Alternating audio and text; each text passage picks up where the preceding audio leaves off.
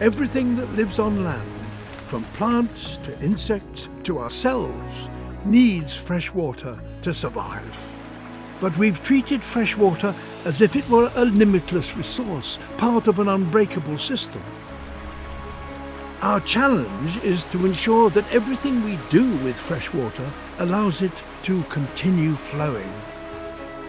We can start with optimism because for the first time in history, it's becoming cheaper to use renewable energy like wind and solar than to build mega hydropower dams.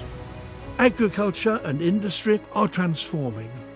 We have efficient, smart farming and can also choose to plant the right crops in the right place. All of this can create a future in which we work with the freshwater flow and not against it.